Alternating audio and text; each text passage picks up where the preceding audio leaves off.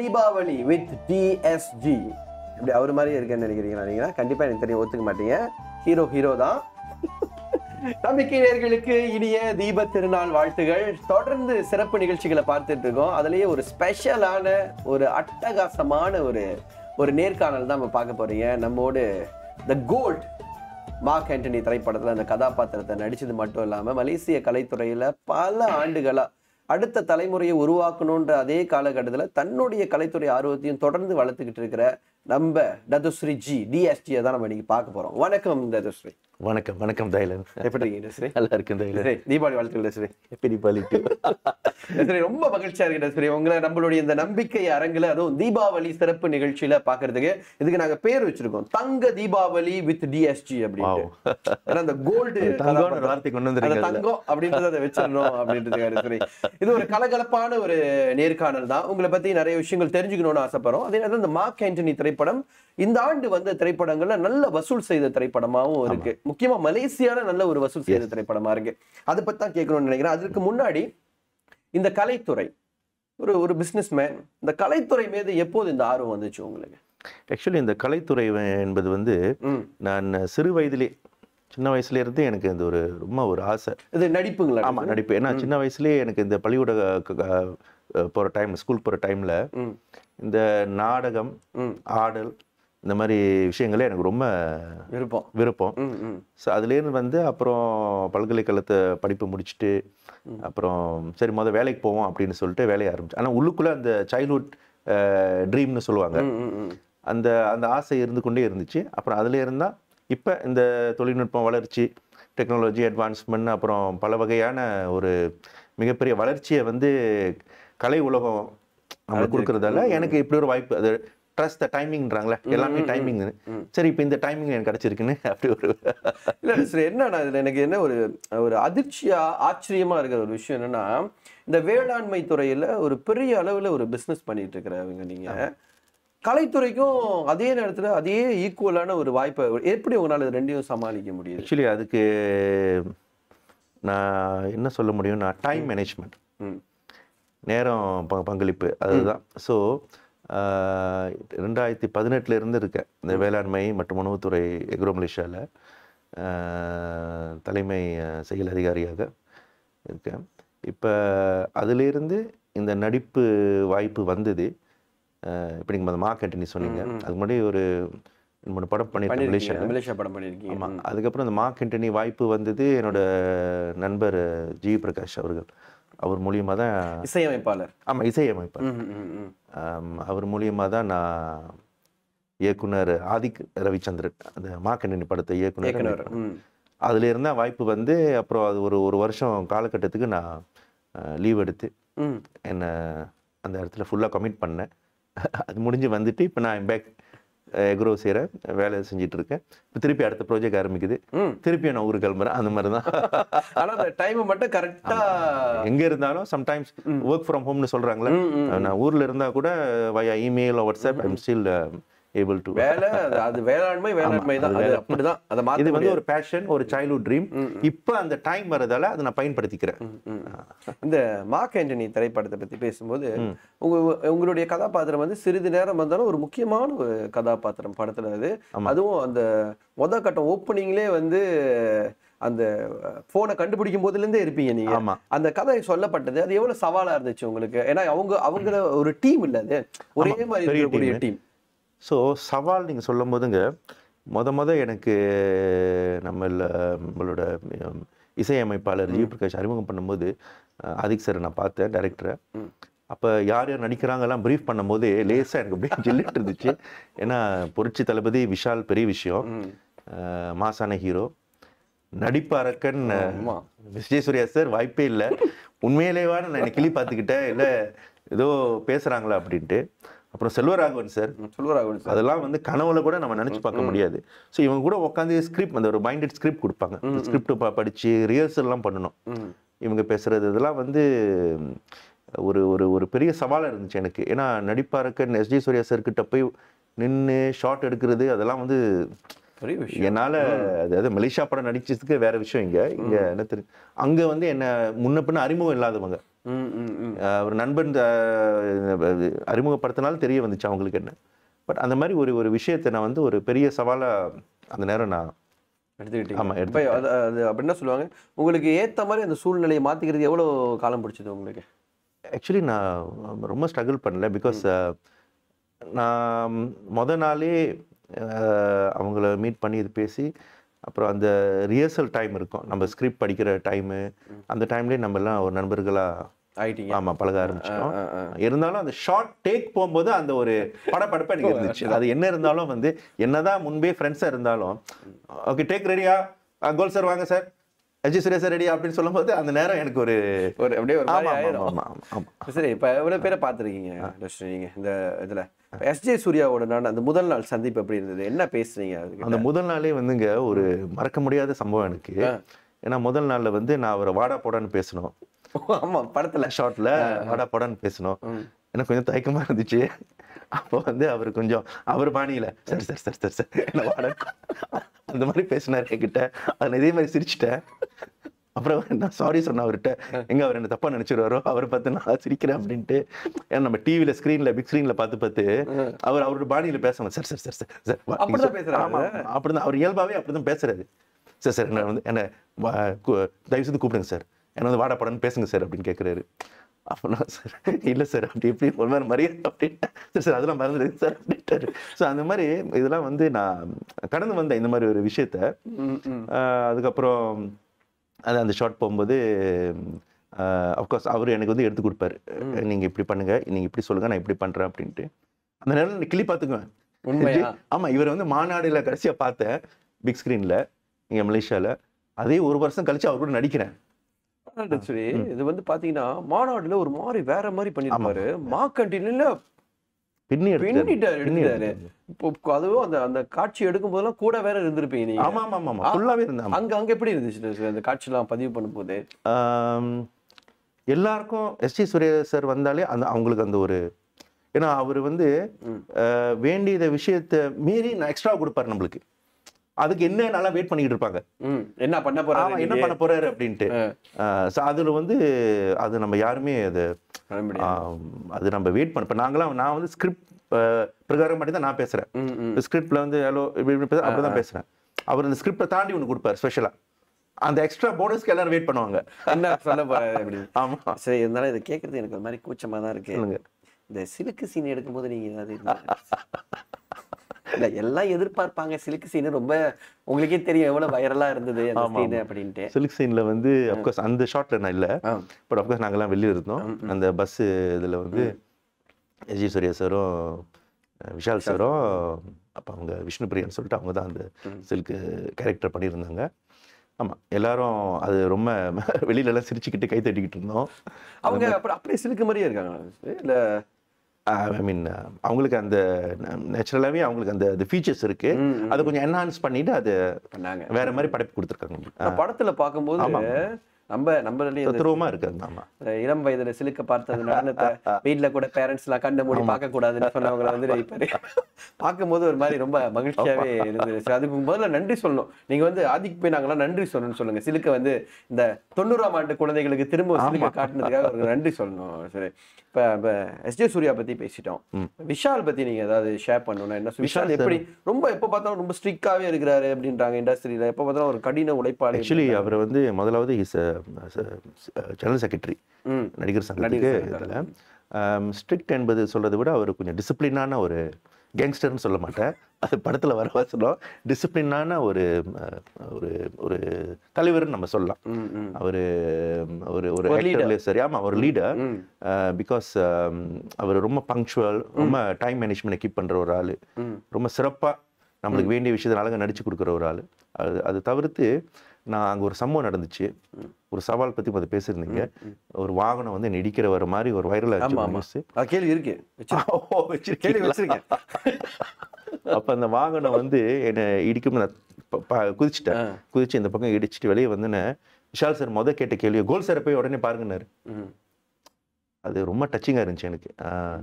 கோல் sir உடனே போய் பாருங்க அப்படின்னு சொல்லிட்டு ரொம்ப கத்தி இது பேசினாரு, ஹை டோனில். பயந்துட்டார், ஏதோ அந்த லோரி நடிச்சிருச்சு அப்படின்ட்டு. இப்போ டேரக்டர் சார்லாம் ஓடி வந்து இல்லை அவருக்கு ஒன்றும் அவ்வளோ சேஃபாக தான் இருக்கார் அப்படின்னு சொல்லிட்டு. ஸோ அந்த ஒரு மோமெண்ட் வந்து அன்றைக்கி தான் எல்லாருக்கும் ஒரு ஒரு ட்ரிகரிங் மோமெண்ட் இருக்கும். ஒரு சின்ன ஒரு மோமெண்ட், நம்மளை அவங்களை திரும்பி பார்க்குற ஒரு மோமெண்ட். அந்த மோமெண்ட் தான் நான் விஷால் சாரை பார்த்தேன். அந்த நேரத்தில் நான் அதை பற்றி தான் உங்ககிட்ட கேட்கணும்னு நினச்சேன். அந்த கடைசியில் அந்த வண்டி வந்து இடிச்சு அந்த செவரை தாண்டி வரும்போது அந்த காணொலி வந்து சோஷியல் மீடியாவில் ரொம்ப வைரலாக பரவப்பட்டு கொஞ்சம் மிஸ் ஆயிருந்தா கூட 2 பேர் இறந்துருப்பாங்க. அந்த அளவுக்கு இருந்தது அந்த ஆக்சிடென்ட். அப்ப நீங்க அங்க இருந்தீங்கல்ல, உண்மையிலே என்ன நடந்தது? அந்த துப்பாக்கிய நான் இது பண்ணி ஷூட் பண்ணிட்டு அந்த ஷூட் பண்ணப்ப உண்மையிலே அந்த சம்பவம் நடந்தப்ப என்ன நடந்தது அங்க? அப்ப வந்து டைரக்டர் வந்து ஆக்ஷன் சொல்லும்போது அந்த லோரி வந்து அந்த செவரை பிச்சுக்கிட்டு வரணும், உடைச்சிட்டு வரணும், வந்து நேரா என்னை நோக்கி வரணும். என்னை நோக்கி வரும்போது விஷால் சேர்றதுக்கு முன்னாடியே அது பிரேக் வச்சுட்டு அப்ப அந்த அப்பா விஷால் அதுல இருந்து இறங்குவாரு. ஆமா, அதான் படத்துல அப்படிதான் வரும். ஆமா, அப்பா விஷால் இறங்குறதுக்காக அது ஸ்டாப் பண்ணாம பிரேக் பிடிக்காம டிஃபால்ட் டெக்னிக்கல் ப்ராப்ளம் வச்சு அது நேரம் வந்து என்ன மோதிருச்சா? ஆமா ஆமா, நான் குதிச்சுட்டேங்கிட்டு. ஆனா கேமராலாம் அடிபட்டு அது ஒரு பெரிய சம்பவமாச்சு அன்னைக்கு. அதுக்கு லக்கிலி நோபடி வாஸ் இன்ஜர்ட். யாருக்கு எந்த காயமோ இது பண்ணல. அது அந்த சம்பவம் நடந்த பிறகு அங்க என்ன நடந்துச்சு இந்த இடத்துல? எல்லாரும் கொஞ்ச நேரம் அப்படியே பரபரப்பாகி அமைதியாயிட்டாங்க. என்ன நடந்துச்சு அப்படின்ட்டு, எப்படி இது நடந்துச்சு அப்படின்ட்டு.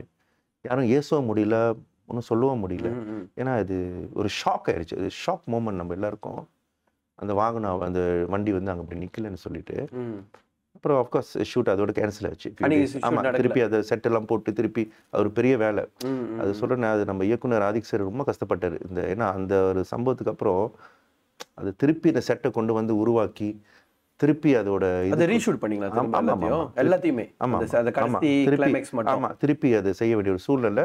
அதுக்காக சில ஒரு கால அவகாசம் நான் அங்கே இருந்து அது கம்ப்ளீட் பண்ணிட்டு தான் அப்புறம் தான் நான் வந்தேன். அதுக்கப்புறம் முடிச்சுட்டு தான் வந்தீங்க. ஆனா படத்தோடைய அந்த வெற்றி உங்களுக்கு எவ்வளவு பெரிய மகிழ்ச்சியை கொடுத்தது? அதாவது தமிழ்நாட்டை விட்டுருவோமே, மலேசியாவை பொறுத்த வரைக்கும் நல்ல கொலெக்ஷன் மார்க் என்ட்ரி வந்து பண்ணியிருந்தது. அதை வந்து லோட்டஸ் நிறுவனமே லோட்டஸ் நிறுவனம் ரொம்ப சிறப்பாக செஞ்சாங்க. வேற லெவலில் அதை ஹைலைட் பண்ணி அந்த படத்தை வந்து எல்லாருக்கும் கொண்டு நிறைய சிலுக்குகள் வேற மலேசியாவில் அறிமுகமானாங்க. நிறைய சிலுக்குகள் வேற வந்தாங்க. இந்த வெற்றியை மலேசியாவில் நீங்க எப்படி பாக்குறீங்க? உங்களுக்கு எவ்வளவு பெரிய மகிழ்ச்சியை கொடுத்தது? இது அஃப்கோர்ஸ் எனக்கு ஒரு மிகப்பெரிய மகிழ்ச்சி. இந்த வெற்றின்னு நீங்க சொல்லும் போது வெற்றியை தாண்டி ஒரு பெரிய விஜயமா பாக்குறேன். அப்படி ஒரு சாதாரண வெற்றியா இல்லாம மிகப்பெரிய விஜயமா பாக்குறேன். ஏன்னா அந்த படம் வந்து அவர் ஆதிக் சார் வந்து அவர் என்ன பிளான் பண்ணாரு தெரியாது. ஆனா கண்டிப்பா அவர் வச்ச குறி அது மீறி எங்கேயோ போயிடுச்சு. மீறி போயிடுச்சு. அவங்களோட இன்டர்வியூ அதெல்லாம் பார்க்கும்போது கூட அவங்க சொன்னது என்னன்னா, அவங்க எதிர்பார்த்ததை விட பெரிய வெற்றி, பெரிய வெற்றி, மிகப்பெரிய வெற்றி. அந்த கான்செப்ட், அந்த முதல்கிட்ட உங்ககிட்ட வந்து இந்த போன்ல வந்து பின்னோக்கி போறாங்க அப்படின்ற அந்த கான்செப்ட் கேட்டப்ப என்ன நினைச்சீங்க நீங்க? என்ன அந்த படம் எப்படி பார்த்தீங்க? அந்த படத்தை, அந்த கதையை கேட்கும்போது என்ன டைம் டிராவல் சொல்லும் போது நான் யோசிச்சேன். ஏன்னா ஆதிக் சொன்னாரு, சார் நீங்க டிஎஸ்ஜி சார் இருந்தா அப்புறம் அங்க எல்லாம் கோல்ட் சார் ஆயிட்டேன் கம்ப்ளீட்டாவே. இன்னைக்கு வரைக்கும் நீங்க இந்தியா சென்னைக்கு போய் கோல்ட் சார் சொன்னதான் தெரியும், தவிர டிஎஸ்ஜி சார் சொன்னா அவங்களுக்கு தெரிய மாட்டேது. ஸோ அந்த மாதிரி டைம் டிராவல் கதையை சொல்லும்போது நினைச்சேன் எப்படி அப்படின்னா சொன்னாரு, நீங்க கொஞ்ச நேரம் வயசான மாதிரி இருப்பீங்க, அப்புறம் திருப்பி வரும்போது நீங்க எங்க ஆயிருவீங்க அப்படி அப்படின்ட்டு. ஸோ அதெல்லாம் நீங்க கேட்ட அந்த சவால்னா இதெல்லாம் ஒரு சவால். ஏன்னா பாருங்க, ஓகே ஷார்ட் ரெடி வாங்க கோல்ட் சார், நீங்க திருப்பி அந்த ஒயிட் கெட்டப்போட வாங்கினு திருப்பி போடணும் கேரவேனுக்குள்ள. ஆனால் கேரவேனா தனியாக கொடுத்தாங்க, அந்த அளவுக்கு என்ன பார்த்துக்கிட்டாங்க. ஸோ போயிட்டு மாற்றிட்டு அப்புறம் திருப்பி பிரேக் வரும் சார், இதுக்கப்புறம் நீங்கள் பிளாக்ல வாங்கணும். ஸோ அதெல்லாம் சாதாரண இது இல்லை. திரும்ப திரும்ப திரும்ப திரும்ப மாற்றி ஏன்னா அவங்களுக்கு அந்த குவான்டிட்டி கிடைக்கிறதுக்காக அடிக்கடி மாற்றி. ஸோ அது ரொம்ப சேலஞ்சிங்காக இருந்துச்சு எனக்கு அந்த இதை. நான் அப்புறம் இங்கே நான் மாசா அப்படியே ஒரு ஹீரோ மாதிரி இருந்துக்கிட்டு அங்கே போயிட்டு அந்த ஒரு கதாபாத்திரத்துக்குள்ள நான் போகும்போது அப்போ அந்த கேரக்டர் ரோலை நான் விரும்ப ஆரம்பிச்சிட்டேன். கேரக்டர், ஆமாம். அப்போ நடிகர் என்பது வந்து வெறும் ஹீரோ இல்லாமல் இப்ப நடிப்பு அரக்கன் விஜய் சூர்யா சார் கதாபாத்திரத்துக்குள்ள நம்ம போறோம், கேரக்டர் ரோல அந்த ஒரு கேரக்டரா நம்ம உருவாக்குறோம். ஸோ இது ஒரு அஃப்கோர்ஸ் இது எனக்கு ஒரு டெபியூ கோலிவுட்ல. இப்ப நீங்க 2 சைட்டும் இருந்திருக்கீங்க. நம்ம நாட்டிலையும் கலைத்துறையில இருந்தீங்க, இதுலயும் போயிட்டீங்களா? எந்த மாதிரியான வித்தியாசங்கள் பாக்குறீங்க நீங்க 2 சைட்லயும்? அங்க வந்து இன் டர்ம்ஸ் ஆஃப் தொழில்நுட்ப வளர்ச்சி அஃப்கோர்ஸ் இங்க விட கொஞ்சம் அதிகமா இருக்கு. ஏன்னா அஃப்கோர்ஸ் அவங்களோட அந்த டெக்னாலஜிக்கல் எக்யூப்மெண்ட்ஸ், அந்த செட்டிலிருந்து அந்த எக்ஸ்போஜர் இஸ் டோட்டலி டிஃப்ரெண்ட். இப்போ அங்கே ஒரு ஷூட் நடக்குதுன்னா ஒரு 300-500 பேர்கிட்ட இருப்பாங்க சுற்றி. ஒரு பக்கம் ஒரு சமையல் ஓடிட்டு இருக்கோம், ஒரு இடத்துல ஒரு பெரிய குவாலியில் அவங்க சமைச்சிட்டு இருக்காங்க, அது இது ஓடிட்டு இருக்கோங்க, மரக்கறியை வெட்டுறாங்க. ஸோ இட்ஸ் லைக் இப்போ நம்ம வந்து திருவிழா, அவங்க ஷூட்டிங்னா திருவிழா டேரக்டர் மைக்கில் தான் பேசணும். கோல் சார் ரெடியா சார், ரெடியா அவர் கூட்டுவாங்க அந்த மாதிரி. ஸோ அது ஒரு சுற்றி ஆளுங்க அவர். ஆமாம், அதில் பஸ்ஸாக ஒரு ஆளுங்க வருவாங்க. விஷால் சார்கிட்ட ஃபோட்டோ கிடைக்குமா, விஜய் சூர்யா சார்கிட்ட ஃபோட்டோ கிடைக்குமா, அப்படி அது ஒரு கூட்டம் நின்றுட்டு இருக்கும். ஸோ இதெல்லாம் வந்து நான் வாழ்க்கையில் அனுபவப்படாத ஒரு விஷயம், புதிய அனுபவம். ஆமாம், புதிய. இப்போ இங்கே இட்ஸ் டிஃப்ரெண்ட். இப்போ நம்மளுக்கு ஒரு ஹோட்டல் ரூம் கொடுத்துருவாங்க, அங்கே பேசிக்ஸாக அந்த எங்கே ஷூட் நடக்குதோ அங்கேயே எல்லாம் முடிச்சுட்டு நம்ம கிளம்பிடுவோம். அங்கே இட்ஸ் டோட்டலி டிஃப்ரெண்ட். அங்கே போய் அந்த இடத்துல டிரைவர் வந்து நேற்று வருவார், பிக்கப் பண்ணிட்டு அங்கே இறங்கும் போதே அந்த ஒரு படப்படப்பு இருக்கும். சுத்தி ஒரு டிஃபரண்ட் இருக்கும், அவ்வளவு பேர். ஒன்னு தப்பானா கூட திரும்ப முதல்ல இருந்து ஆரம்பிக்கணும். ஆமா, ரைட். அது வேற ஒரு இஷ்யூ இருக்கும். அவங்க சரியா செய்யணும். ஆமா, என்ன நீங்க சொன்ன அந்த வார்த்தை திருவிழா இஸ் எ திருவிழா. டெய்லி இப்போ 45 days 50 days ஷூட்னா 50 days திருவிழா தான். சரி, இன்னொன்னு கேட்கணும், எனக்கு ஒரு மாதிரி கூச்சமா கேட்கணும். அடுத்த திருவிழாக்கு என்ன கூட்டிட்டு போவீங்க? திருவிழா பார்க்கணும்னு ஆசையா. கண்டிப்பா. சரி, இறுதியா உங்ககிட்ட ஒரு கேள்வி கேட்கணும். நம்மளுடைய கோல்டு தீபாவளி, தங்க தீபாவளி வித் DSGல வந்து இறுதியா ஒரு விஷயம் கேட்கணும்னு ஆசைப்படுறேன். ஒரு வேளாண்மையா உங்களுக்கு வந்து ஒரு இலக்கு இருக்கும், வேளாண்மை துறையில நீங்க எங்க இருக்கணும் அப்படின்ட்டு. பட் அந்த பயணம் முடிய போகுது, நீங்க தொடர்ந்து போயிட்டே தான் இருக்க போறீங்க. இந்த கலைத்துறையை பொறுத்த வரைக்கும் உங்களுடைய இலக்கு என்ன வச்சிருக்கீங்க, என்ன பண்ணணும்னு நினைக்கிறீங்க? இந்த கலைத்துறை பயணம் வந்து நீண்ட நாளைக்கு நீடிக்கணும்னு நான் ரொம்ப எதிர்பார்க்குறேன். பிகாஸ் இது ஒரு சைல்ட்ஹுட் ட்ரீம், சின்ன வயசுலேருந்து ஆசைப்பட்ட ஒரு விஷயம். ஸோ இந்த ஒரு குறுகிய காலத்தில், இந்த ஒரு வயசில் எனக்கு இந்த வாய்ப்பு கிடைக்கும்போது, ஸோ அந்த வாய்ப்பை நான் வந்து பயன்படுத்திக்கிறேன். அது இருக்கிற இடத்த கெட்டியாக பிடிச்சிக்கிறேன். இருக்கையை சிரத்தை கொள்றாங்களே, அந்த இருக்கிற இடத்த கெட்டியாக பிடிச்சிக்கிறேன். சரி, ஓகே, நம்மளுக்கு வந்துருச்சு அந்த வாய்ப்பு அப்படின்னு சொல்லிட்டு பிடிச்சிட்டு இருக்கேன். I will take it as it goes. Good. இன்னொரு கேள்வி கேட்கிறேன். இன்னும் ஒரே ஒரு கேள்வி. மலேசிய கலைத்துறையை பொறுத்த வரைக்கும் இன்னும் என்ன பண்ணலாம்னு நினைக்கிறீங்க? இங்க மலேசிய கலைத்துறை சில படங்கள் நடிச்சீங்க, அது வரல, நாங்களாம் எதிர்பார்த்துட்டு இருக்கோம், எப்ப வரும்? இல்ல வேற ஏதாவது படம் ஏதாவது பண்ண போறீங்களா? அந்த மாதிரி இப்போதைக்கு இல்லை. இப்போதைக்கு மலேசியா படம் பண்ண நான் ஃபுல்லா இந்தியா கமிட்டட் ஆயிட்டேன். அங்க வந்து நம்மள பாண்ட் பண்ணிடுவாங்க, அங்க ஏஜென்சி வச்சு பாண்ட் பண்ணிடுவாங்க. ஆமா, இந்த ஒரு டைம் ஃப்ரேம்குள்ளே நீங்கள் எங்கே நடிக்கணும், எதுவாக இருந்தால் அவங்கள்ட்ட அனுமதி எடுக்கணும் அப்படின்னு சொல்லிட்டு. ஸோ அந்த ஒரு பாண்டிங்கில் இருக்கேன் இப்போ. அதனால அந்த ஒரு காரணத்தால் நான் வேறு எதுலையும் இங்கே ஈடுபட முடியாது.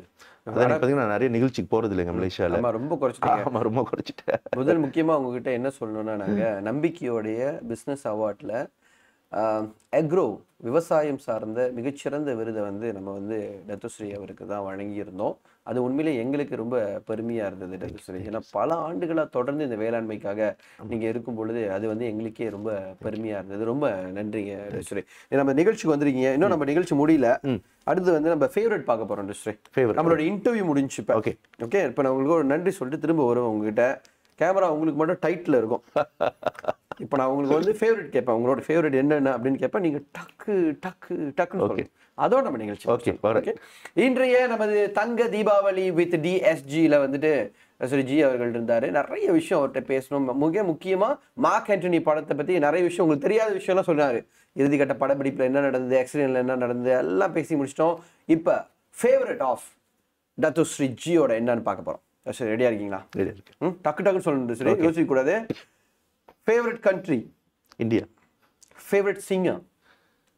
G Prakash. Favourite சிங்கரா? Singer. Okay, இல்ல அவர் ஃபேவரட் நல்ல சிங்கர் தான். Favourite director? I will say Adhik Ravichandran. இப்போ நீங்க மாட்ட போறீங்க. Favourite music director? G Prakash தான். சிங்கரே அதுவும் அவர்தான், இவரும் அவர்தான். Favourite food? Chinese food. Favourite place, உங்களுக்கு பிடிச்ச இடம்? London. Favourite writer? Depends on which எந்த ஆஸ்பெக்ட் ரைட்டர் கேக்குறீங்க? எனிதிங், உங்களுக்கு பிடிச்ச ரைட்டர், நீங்க படிக்கிறது ரொம்ப விரும்பி படிக்கக்கூடிய ரைட்டர்ஸ் யாராவது இருக்காங்களா? இல்ல சினிமா துறையில உங்களுக்கு பிடிச்ச ரைட்டர்ஸ் இருக்காங்களா? Nothing in particular. இல்ல. It's okay.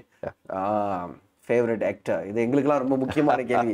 டத்துஸ்ரீயோட யாருன்னு இப்ப கண்டுபிடிக்க போறோம் நம்ம. ஃபேவரட் ஆக்டர் என்றைக்குமே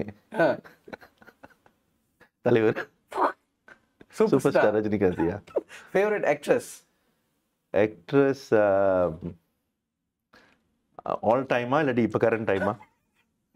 ஆக்ட்ரஸ் சொன்னே உங்களுக்கு யாருக்கு பிடிக்கும்? நம்ம அதான் ஆல் டைம் இருக்கு, கரண்ட் டைம் ஒன்னு, கரண்ட் ஒன்னு, ரெண்டு சொல்லுங்க. உங்களுக்கு ரெண்டு சாய்ஸ். ஆல் டைம் வந்து அமலா. ஓ, இப்ப இப்போ வந்து ரொம்ப சிக்கலான கேள்வி. Tamannaah. Okay. Favourite comedian? Comedian all டைமா கரண்ட் டைமா? ரெண்டும் சொல்லுங்க. All time Vadivelu sir, Karan Yogi Babu sir. Yogi Babu sir. Favourite movie, all time favourite movie? All time அபூர்வ சகோதரர். அபூர்வ சகோதரர். ஓகே. Favourite sports? ஃபுட்பால். உங்களுக்கு எனக்கு ரொம்ப பிடிச்ச வாசகம்னு ஏதாவது இருக்கா? யாருக்கு பிடிச்சது வாசகம்? ஏதாவது ஒரு வாசகம், இப்போனா முன்னோக்கி செல் உனக்கு எல்லாம் நடக்கும், அந்த மாதிரியான வாசகங்கள் உங்களுக்கு ரொம்ப பிடிச்ச வாசகம் ஏதாவது?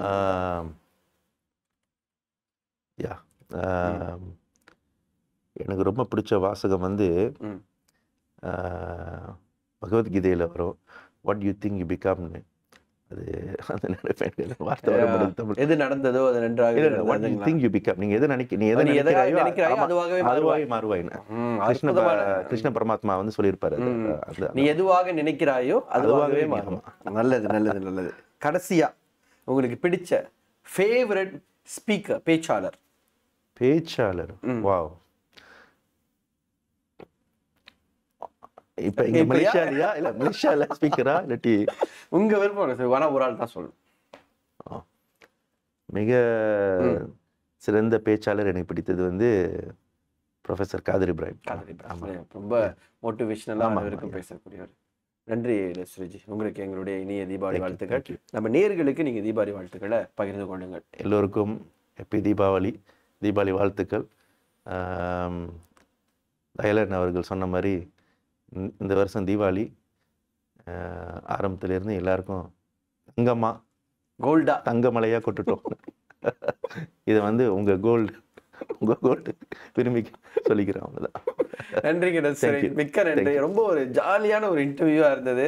நிறைய பேர் நம்ம இன்டர்வியூ பண்ணியிருக்கோம். உங்ககிட்ட பேசும்போது ரொம்ப இயல்பா பேசக்கூடிய விஷயங்கள் கிடைச்சது. தீபாவளி வாழ்த்துக்கள். மீண்டும் சந்திப்போம். தீபாவளி வாழ்த்துக்கள் தயலன். உங்க நம்பிக்கை குடும்பத்துக்கும் தீபாவளி வாழ்த்துக்கள். நன்றி DSG.